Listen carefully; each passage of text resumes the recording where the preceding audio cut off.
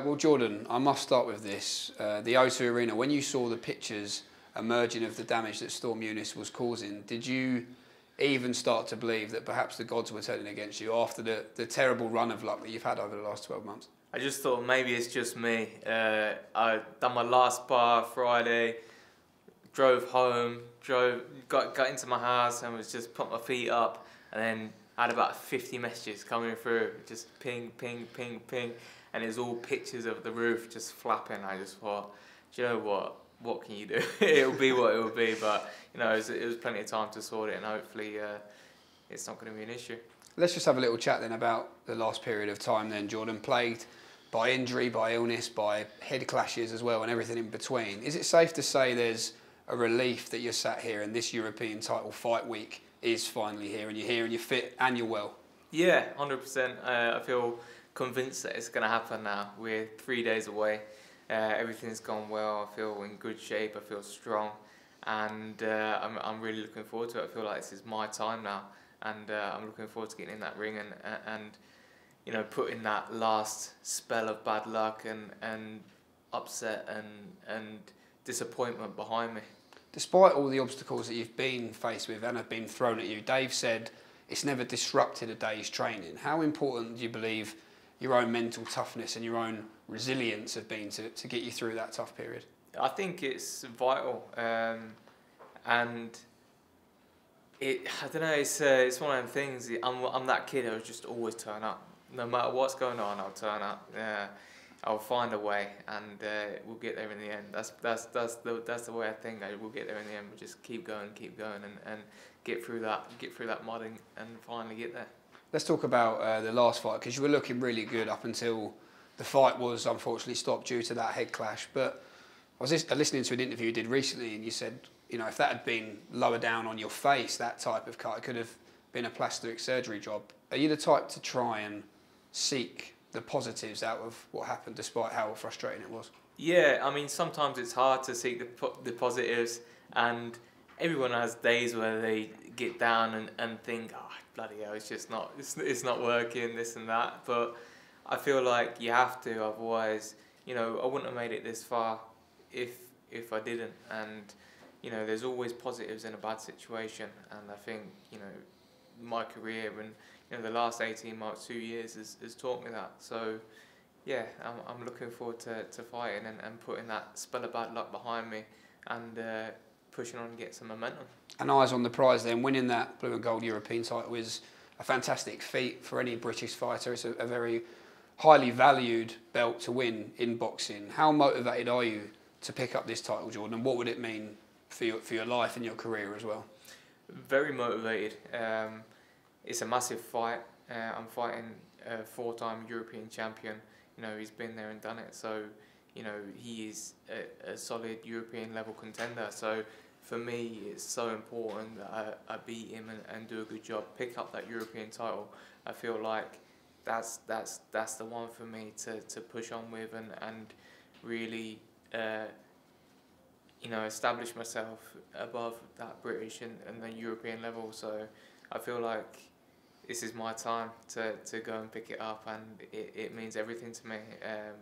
You know, all the upsets, all the hard work, all the failures, and all the you know, missing my family and being away. It's going to be worth it on Sunday night when I pick up that title.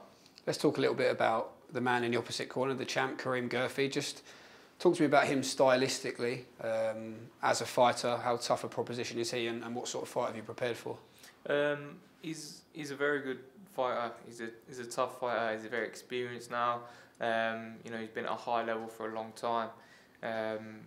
He's been in, you know, world title fights, and he's one of those fighters that no one is going to really have an easy night against. I feel like when he was down at bantamweight, he looked a bit weight drained, and he's since come up to featherweight and won the European title. So, you know, he's proven, he's established, he's the man to beat, and I'm just looking forward to sharing the ring. I feel like when you share the ring with a good fighter, a solid champion, then it raises your game. You soak up some of that experience, and I'm looking forward to the fighter that I'm going to be after this fight, because I'm going to have to show stuff that I've not done before to win this fight, and it's exciting for me because he is a good fighter, and I feel like the better the opponent, the better I perform, and that's always been the case. Talking about stuff that you're going to have to show you've not done before, this I believe is your third fight scheduled for 12, but you've never been forced to 36 minutes so far in your career. Guerfi can be hurt. We've seen that against Lee McGregor, and we've seen that in his career. But do you have a certain degree of mental security, mainly through the diligent preparation that you've put in, that if it does go the 12 rounds, you'll be there till the very end? Yeah, I mean, every time I've been scheduled to go 12, it's not happened. I think I was scheduled to go 12 with Ryan Doyle for the Commonwealth title. He'd just come off a big win against Belotti. Stopped him in 7. I was scheduled to fight Emmanuel Dominguez for the WBA International in Peterborough. That went 3. So yeah, every time we've been scheduled, we've not seen the final bell. But we might do this time. So every time they have been scheduled, I have prepared diligently. I've made sure that I've done the rounds in the gym. Last week I sparred 12 rounds with 2 different opponents, doing 3 in, 3 out, and I feel good, I feel strong. Fitness isn't an issue for me, so if it goes to 12, I'll be ready. And in a way, I'd love to go 12 rounds to soak up the experience, more time, ring time, and more time in front of the champion. Eddie said he's got a big year planned for you, obviously, but it means you must get through this fight to then push on towards a world title. He said it's must-win for your career. Have you put that pressure on yourself that this is a must-win fight? Yeah, I mean, I always like to put a lot of pressure on myself, and I feel like I perform well under pressure. But every fight's must-win. Every fight you go into, every fight's your last fight, because this is boxing. Anything can happen. It's a brutal sport, and every fight is your last fight, and that's how you have to fight. That's how you have to approach it, and yeah, I think I'd be a fool to overlook Karim Guerfi, so I prepared well, but I'm looking forward to seeing the fruits of what comes after. What do you believe that might be? What does the ideal 2022 look like for you, Jordan? Well, for me, get this fight, win the belt, become European champion, maybe a defence, maybe an eliminator. I know Eddie mentioned a big fight with Isaac Lowe as a first defence. I mean, I'd be open to that. I think the fans have all been calling for it. Everybody's been asking, when are you going to shut him up, and this and that. So, that's a possibility. But, you never know what's going to happen. I know Kiko's fighting Warrington. I could get a straight shot at the winner of that. So, who knows? I don't think you're Isaac Lowe's biggest fan, are you? Nah. I can elaborate if you want me to. Go for it if you like. Don't like him. No. But nah, you know what? He don't like me and I don't like him, and there's been back and forth, which is to me it's amusing, but I think it actually upsets him. So, if that fight happens, then I'm happy. If not, there's always bigger fish to fry. You mentioned 2 big fights in the featherweight division. It's on fire at the moment. So much to look forward to. Firstly, your mate Lee Wood in a real pick'em, isn't it, with Mick Collin on March 12th. Can't wait for that one. When you do break that down as a fellow fighter, what sort of fight are you expecting? It's going to be a great fight. The fans are in for a treat. I think as I look at the whole zone schedule, that's the fight that myself and probably the majority of people are looking forward to the most. So, people always ask me, who do you think is going to win? Who do you think is going to win? Because I've actually sparred both of them, probably hundreds of rounds, especially with Lee, and probably hundreds of rounds with Conlan as well. It's a great fight, but I think the difference will be that Lee's going to make him work hard from the start. He's going to work him over, and Conlan's not as efficient as people think he is.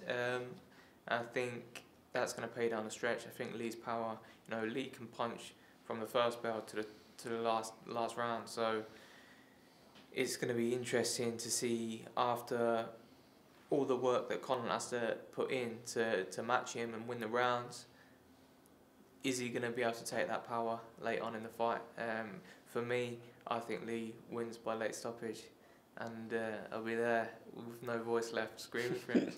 And just a quick word then on Josh Warrington, Kiko Martinez. Obviously, Kiko turned up in Sheffield. He was meant to be there to make up the numbers on paper, and he shocked the world with one of the KOs of the year. Do you believe Josh has what it takes to win back that IBF belt?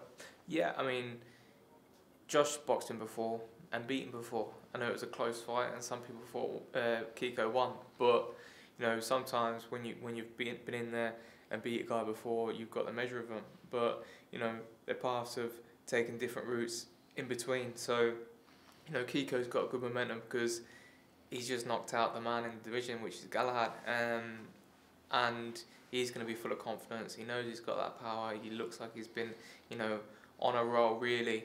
And Warrington hasn't looked what he used to. You know, in the Lara rematch, he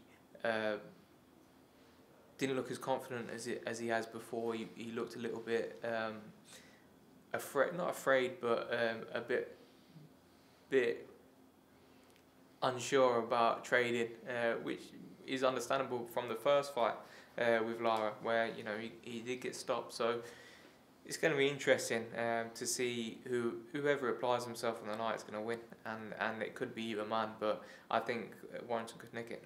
Well, time will tell, and we certainly can't wait for what's to come. But finally, Jordan, all focus for you on this Sunday night. When you do break it down in your own mind, how do you see this fight unfolding, and how do you want to win this fight as well? I mean, I want to win this fight doing what I do, looking good, being classy, and just sticking to my boxing. But you know, it all depends on him, how he comes out. We'll see. I don't know what's going to happen, but all I know is I'm going to win. Jordan Gill, we're looking forward to it, and I wish you the best of luck. Thank you.